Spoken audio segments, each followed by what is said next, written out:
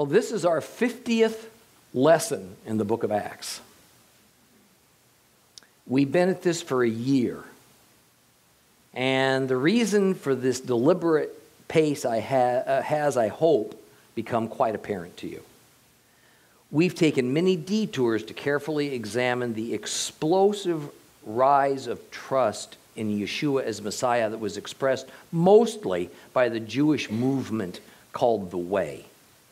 Now, we've also examined Judaism and the state of Jewish society, both inside and outside of the Holy Land, in order to better understand the several Jewish Bible characters and their circumstances and what they mean by what they say. Don't you think that's kind of important?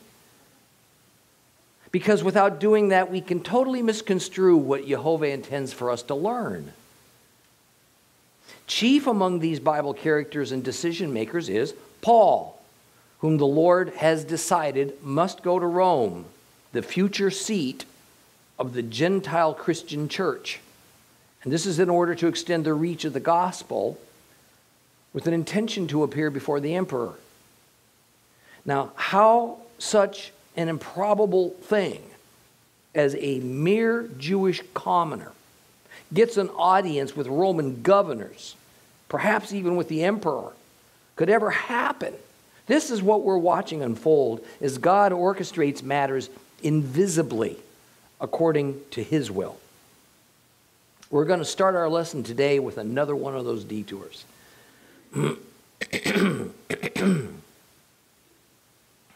Now, as we continue with our study of Acts chapter 23, we find that Shaul, Paul, is once again under attack from fellow Jews who think he's become a traitor to Judaism, or to be more precise, a traitor to his Jewishness.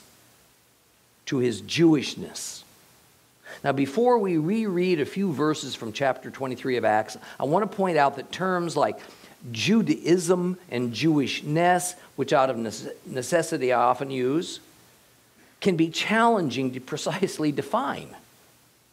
I mean, drawing a distinction between those two terms is not as easy as it might seem, because there's no single authority that can declare exactly what Judaism is and is not, or what Jewishness is or is not.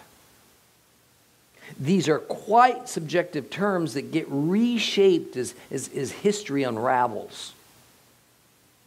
Now, as an illustration, this is not unlike the issue of definitively asserting what the term Christian means. Something which on the surface ought not to be so difficult to wrap our arms around, but it is. Now, I suspect that if I asked each of you what a Christian is, I would actually get a slightly different answer. And if I went to the Middle East or to North Africa and I asked that same question, I'd get something else entirely.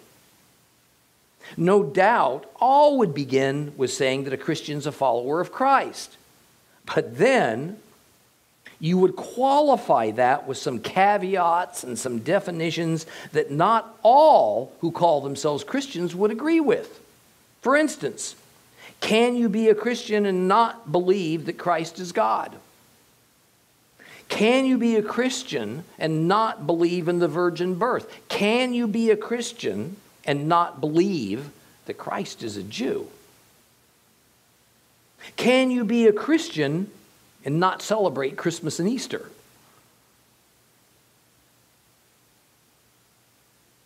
As it was and remains just like that in trying to deal with ancient Judaism, as all the sects maintained the common belief that Jehovah was the God of Israel. But after that, there were many nuances and variations that led to several sects of Judaism being formed. Can you be a Jew and believe that other nations have legitimate gods?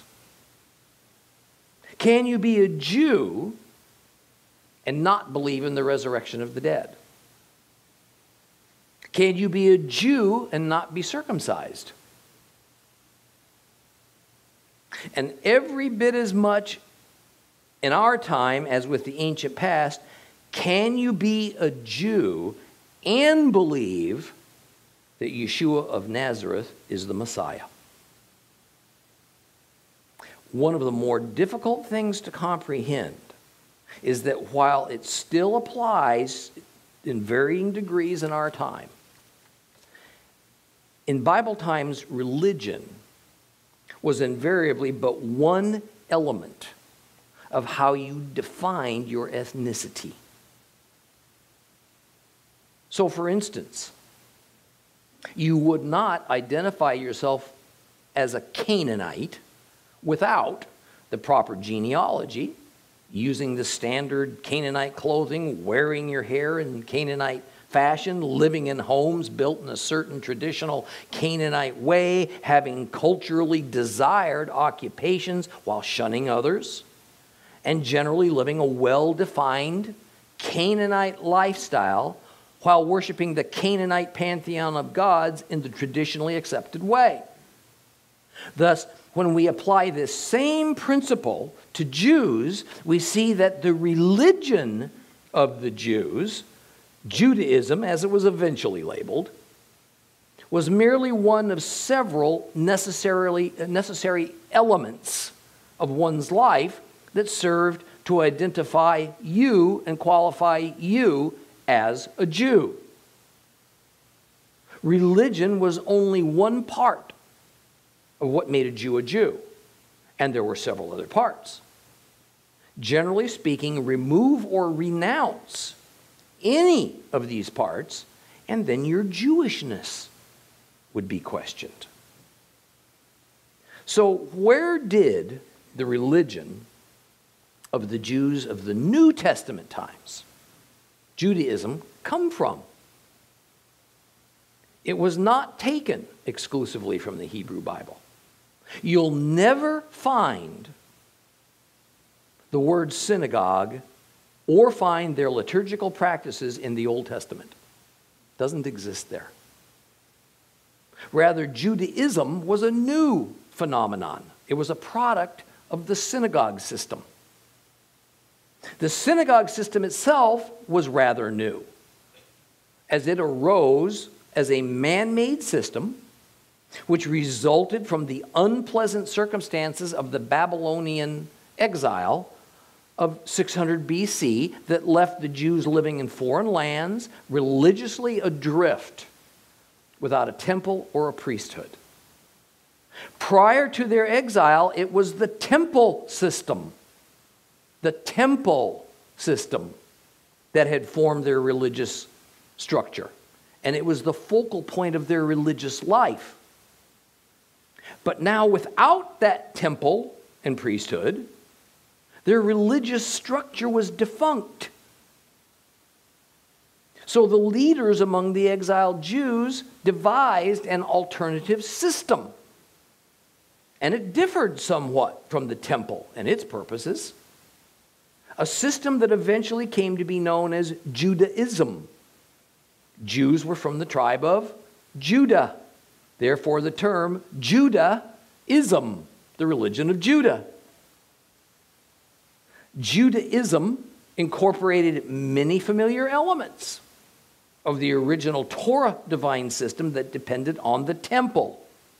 A system that at Mount Sinai, God had defined and he commanded that it be applied to all the 12 tribes of Israel.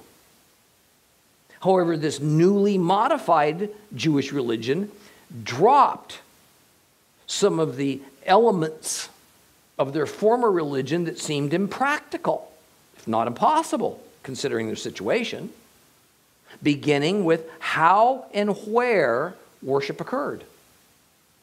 Most importantly, Judaism added new practices to compensate for the lack of the temple and the priesthood, and thus their inability to sacrifice to atone for their sins. But also because this modified religion was meant to apply primarily to the survivors of the Babylonian exile, Judah, the Jews, and not necessarily to their brother tribes that had long ago experienced their own exile from the land, and they had never returned. Thus, especially as concerns Jews who freely chose to remain in foreign lands, we got a name for them, diaspora Jews, instead of eventually returning to the Holy Land, what it meant to be Jewish was not necessarily the same when you compare it to what it meant before the exile. It changed. And for those fervent Jews who did return to the Holy Land, Jewishness, well, that meant something a little different than how the diaspora Jews viewed it. Thus, the Holy Land Jews and the diaspora Jews were always at odds with one another over the question of what's a Jew? Or to say it a bit differently, what constitutes a universally recognized and accepted Jewishness among people who identify themselves as Jews? Exactly what is it? Now, I began today's lesson by giving you this information because this that I just told you about, this is the bottom line cause of why Paul was being persecuted by the Judean Jews, the Holy Land Jews who lived in Judea, and especially by the ultra-religious and the ultra-nationalistic sect of Jews called the Zealots. Christian Bible commentators debate endlessly over exactly which theological issues of Judaism or Christianity that had put Paul in such hot water.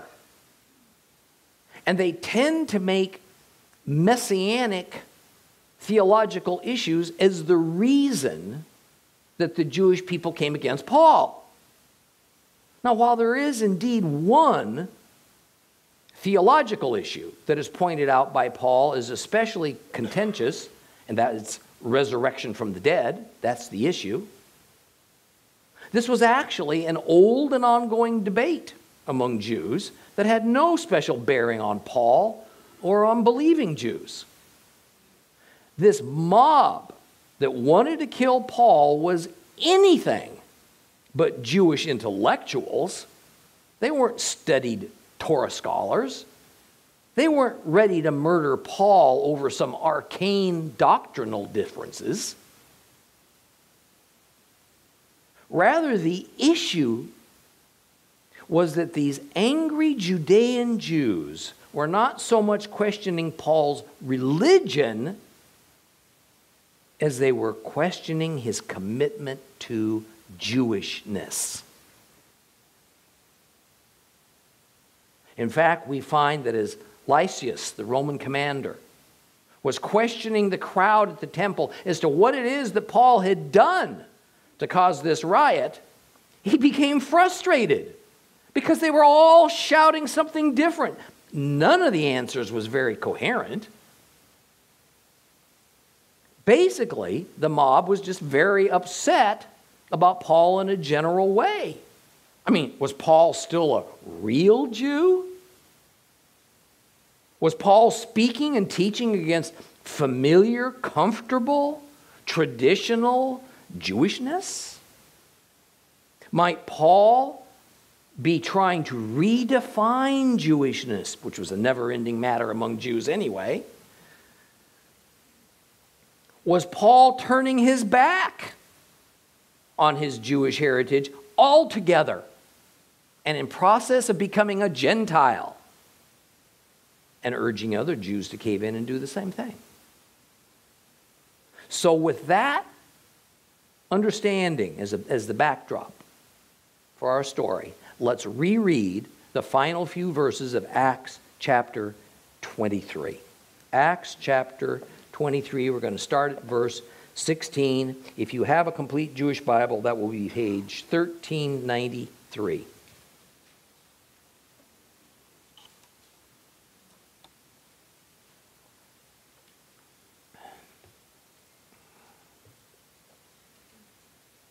Verse 16.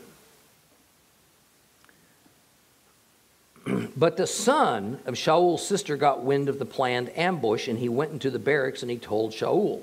Now Shaul called one of the officers and said, "Take this man up to the commander. He has something to tell him." So he took him and he brought him to the commander and said, "The prisoner Paul called me and asked me to bring this young man to you because he has something to tell you." And the commander took him by the hand and led him aside privately. And he asked, "What is it you have to tell me?"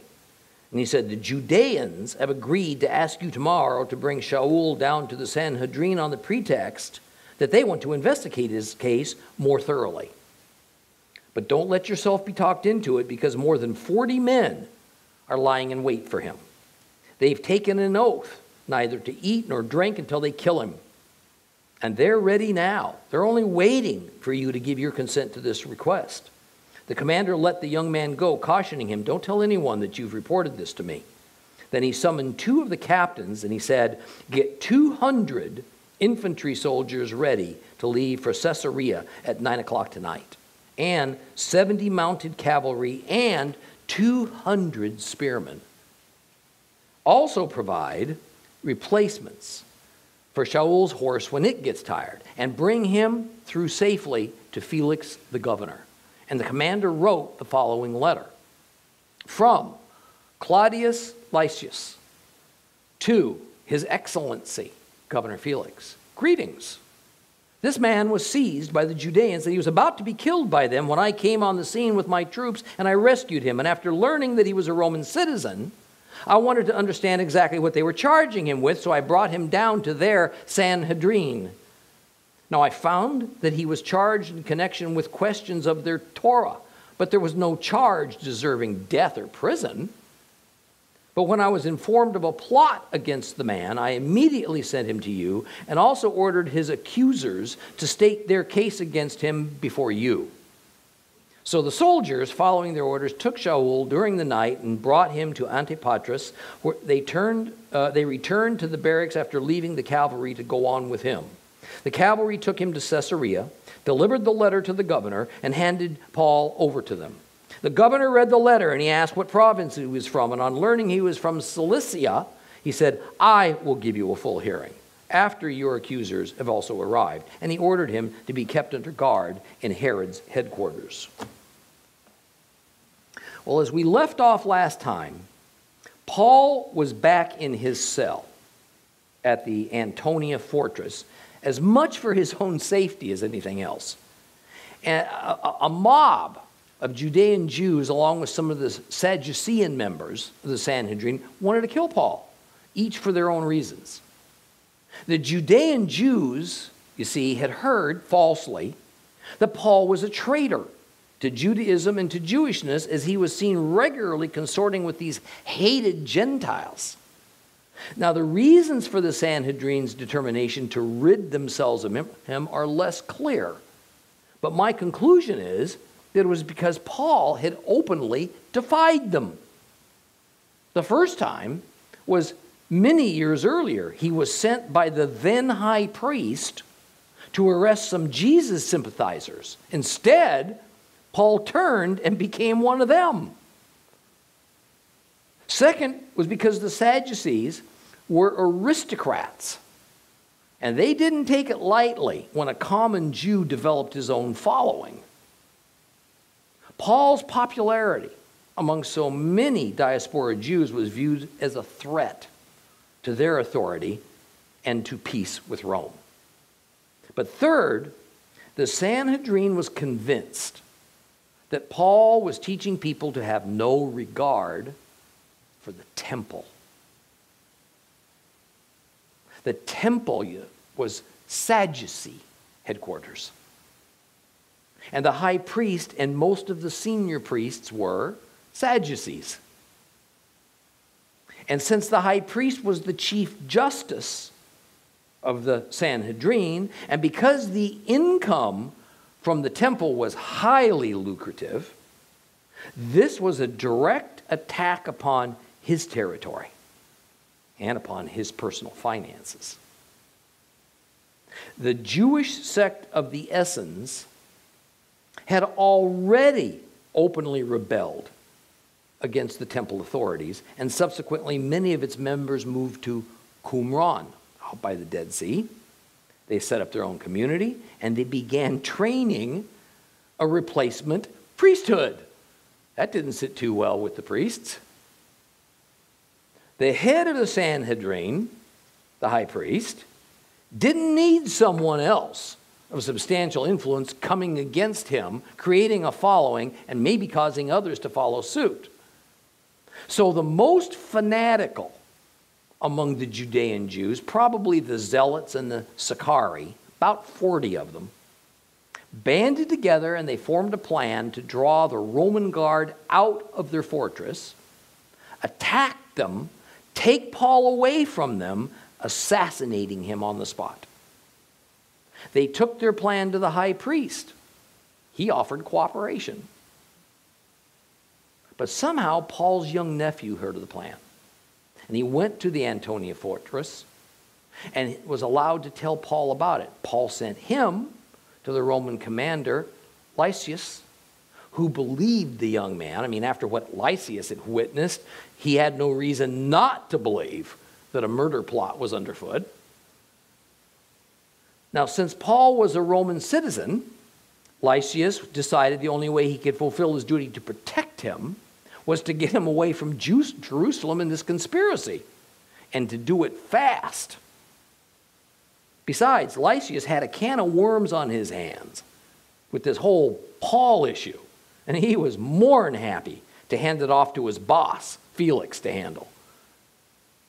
Well, we find out in verse 22 that Lysias was taking no chances with these violent and committed Jews. So he put together a small army of 200 soldiers, 200 spearmen, and 70 mounted cavalry who could fend them off even if they doubled their numbers. But he also did the one thing that the ringleaders of the plot hadn't expected. The Roman army contingent took Paul from his cell under the cover of darkness, and they made a nighttime journey at what had to have been a forced march pace. Their destination was Caesarea Maritima on the Mediterranean seacoast. It was the official residence where Governor Felix resided, and so it was very well fortified. It had hundreds of Roman soldiers stationed there. It was about 60 miles from Jerusalem to Caesarea. However, the route they took went through Antipatris, which is today the Israeli city of Aphek. Now, once they reached Antipatris, they were out of the reach of the assassination squad. So the foot soldiers weren't required to accompany their prisoner any further, and they were allowed to return home. Now, the distance from Jerusalem to Antipatris is 38 miles. And they covered that distance in the same amount of time that it normally takes to go 20 miles. In other words, they moved rapidly. Thus, the exhausted foot soldiers were relieved of duty, and Paul was accompanied the rest of the way only by Roman horsemen. Now, Lysias did not accompany his troops, and so he sent a letter of explanation with them to Felix, outlining the circumstances and the charges against Paul. Now, verse 25 divulges that Luke is giving us this letter to Felix. It says, in these terms. In other words, this is not a verbatim copy of the letter. Rather, somehow, Luke got the details of the letter, and that's what's been preserved for us. As a number of commentators have pointed out, there is no reason to doubt the content of this letter because it's true to the circumstances, the times, and even the Roman record about how things were done. Well, the letter begins with the customary flattery to a superior. Then it goes on to frame the situation in the most favorable possible light for Lysias. He discreetly omits that he had determined to flog this man. Matter of fact, he was just moments from doing so, and instead makes it sound as though he and his troops valiantly risked their own lives on a rescue mission to save Paul from the Jews. He goes on to explain that he took Paul to the Sanhedrin for questioning, but nothing they found against him broke any Roman law, and there seemed to be no broken Jewish law that rose to the consequence of the death penalty or even going to prison.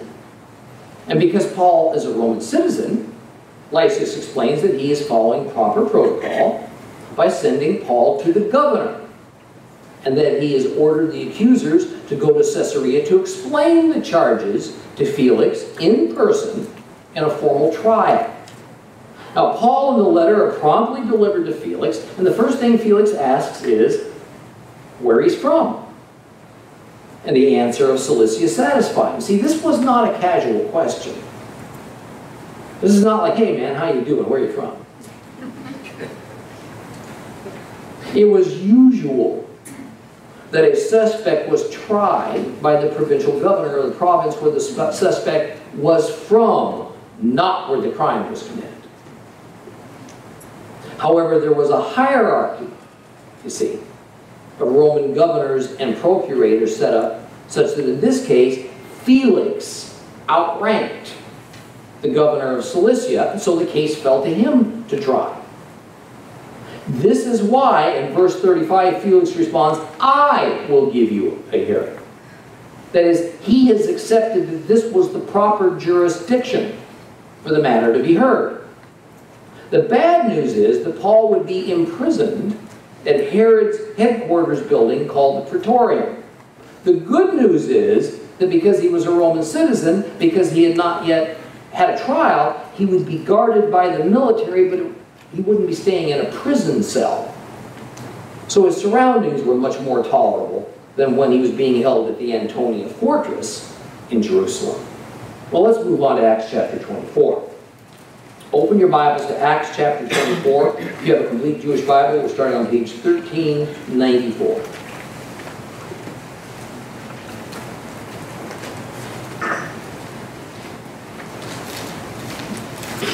Acts chapter 24.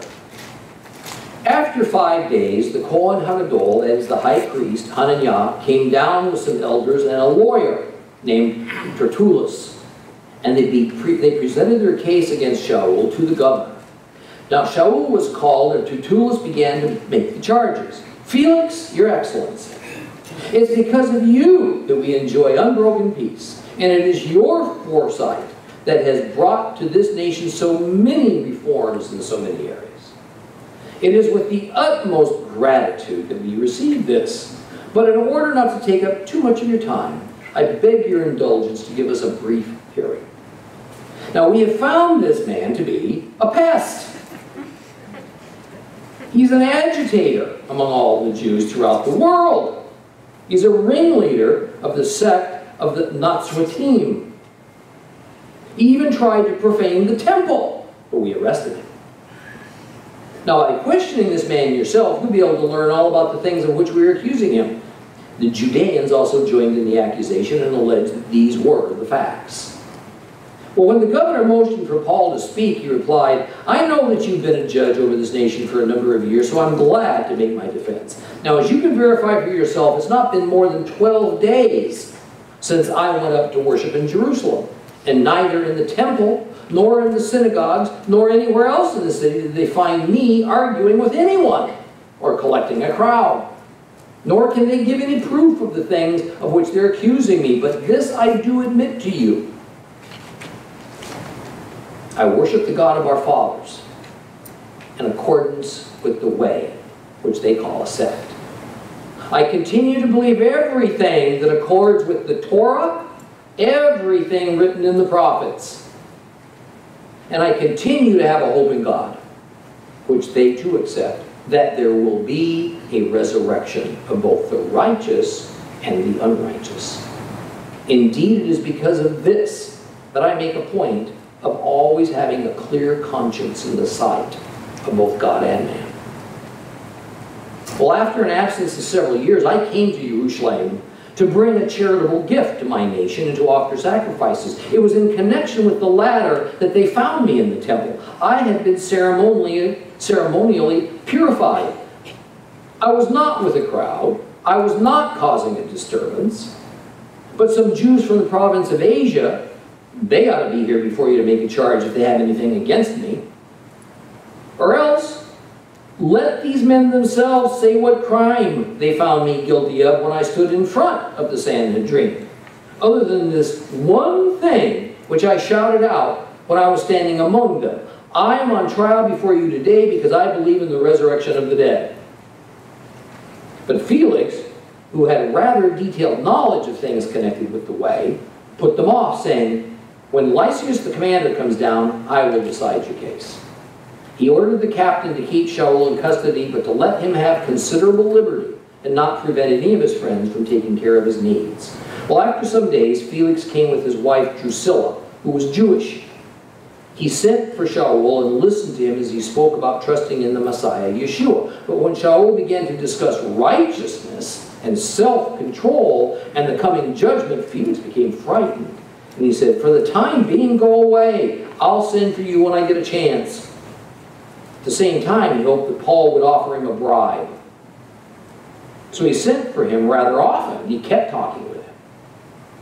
After 2 years, Felix was succeeded by Porcius Festus. But because Felix wanted to grant the Judeans a favor, he left Shaul still a prisoner.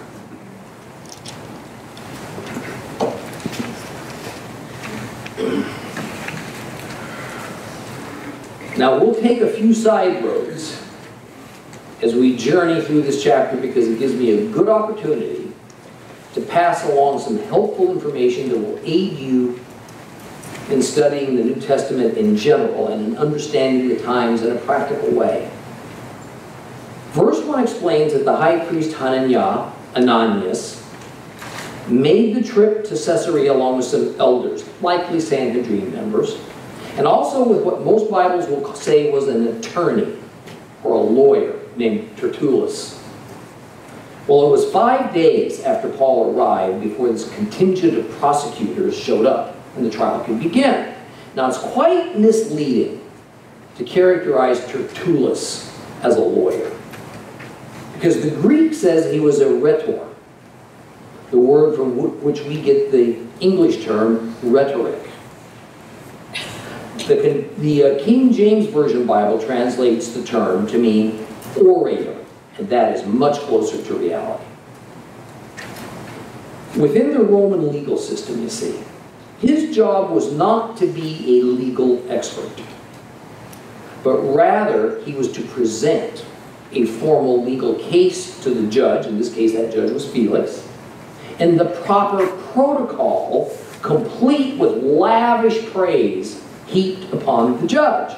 See, there were certain people trained and skilled in oratory, which was a much valued occupation in the Roman culture. They were hired for this purpose, as the lofty vocabulary gave the proceeding, they felt, much more gravitas. And especially if the judge were someone as distinguished and highly placed as a provincial governor, the judge would have been greatly offended. And if an approved rhetor had not shown up to set the stage with all of his flowery words. It was simply the rhetorical fashion of the time. Nothing more, nothing less. Although we can't be entirely certain, it's likely that Tertullus was Jewish, a Hellenistic Jew. Now, Tertullus was a Latin name. Latin and Greek were the languages of the Roman Empire. But this isn't proof of a man's ethnicity. Many Jews held Latin and Greek names. Now, that said, because Hananiah the high priest was a Sadducee and he was a wealthy aristocrat, and because the high priest was an office appointed by the Romans once the wheels of justice had been properly lubricated, then there was a close and desired relationship established, mostly monetary, between the high priest and the Roman government. So it's not out of the question, could be, that Tertullus could have been a Gentile rhetor. Now, the high priest was by now, and had been this way for 100 years, a figurehead position of prestige that was largely ceremonial. Mostly The high priest duties involved Shabbat, the 7 biblical festivals, going into the Holy of Holies once per year on Yom Kippur, and announcing the new moons.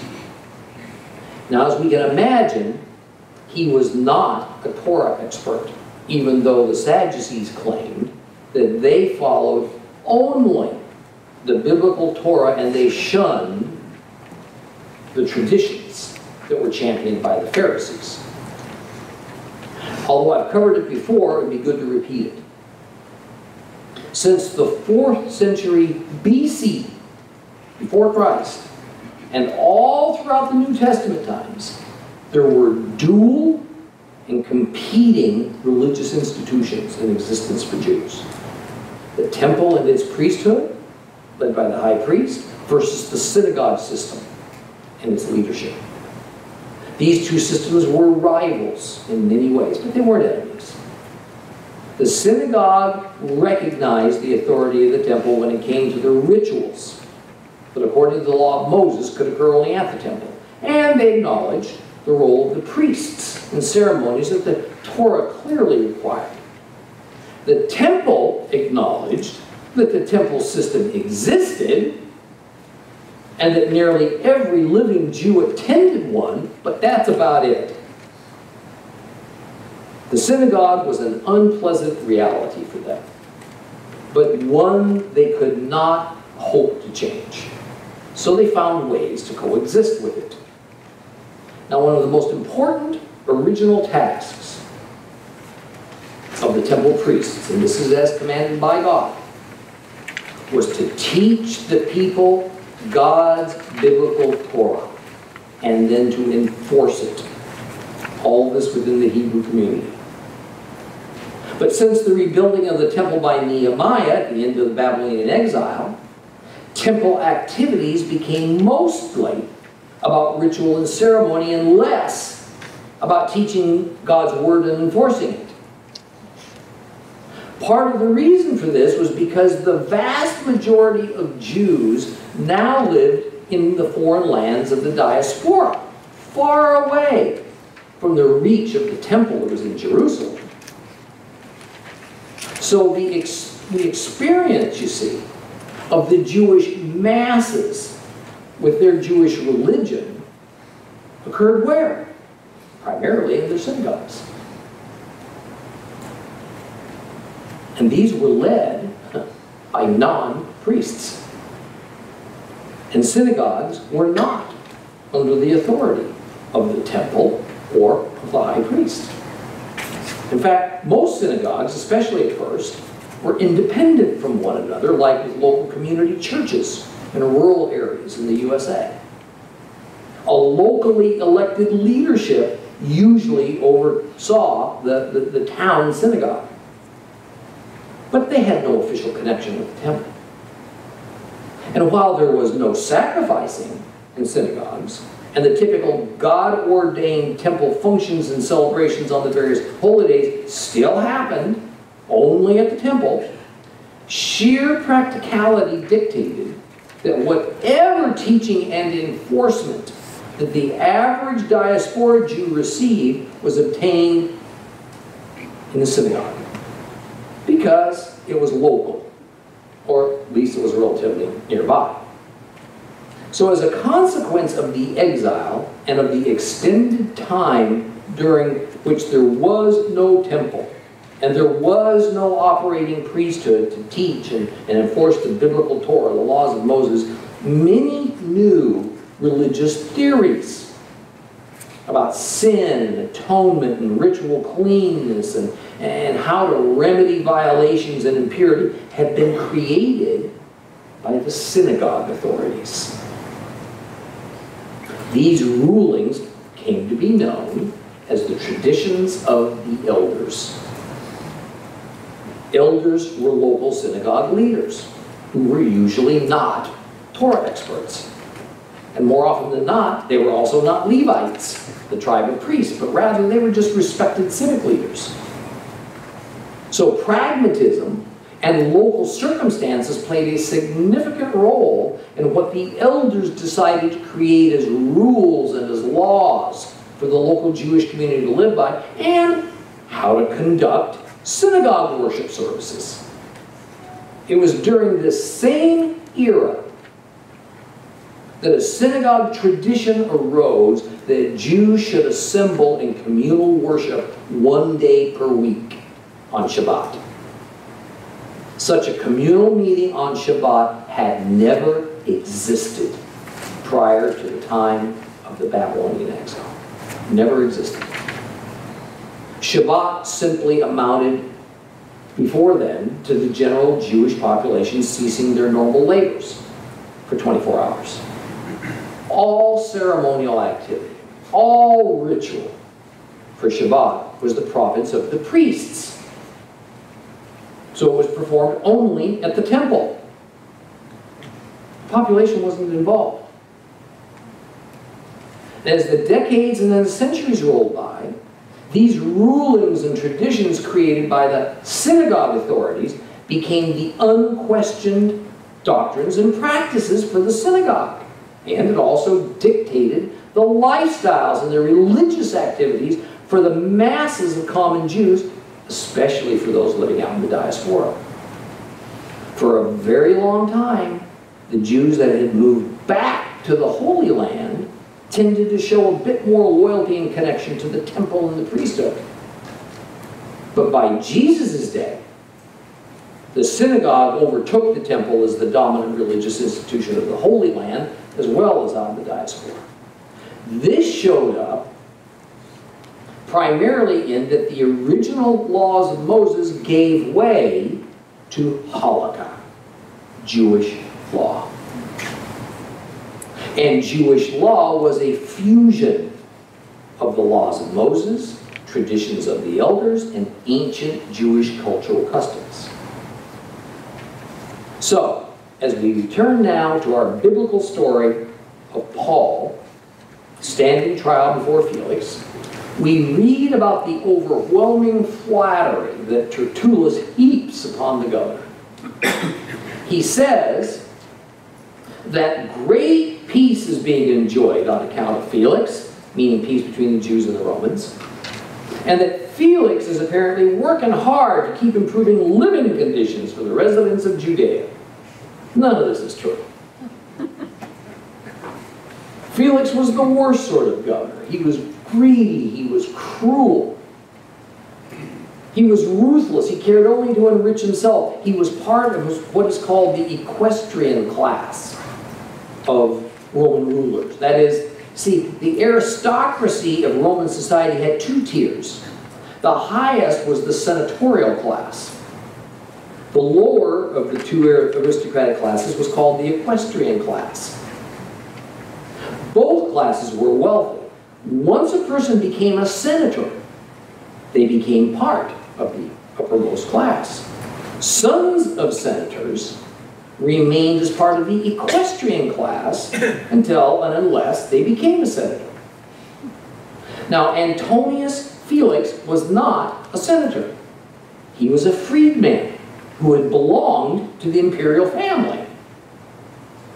The retired high priest Jonathan, another wealthy man who had literally purchased his position as high priest, had used his influence to help Governor Felix obtain the governor position from Cubanus, who had come into disfavor over how he mishandled some riots between Jews and Samaritans.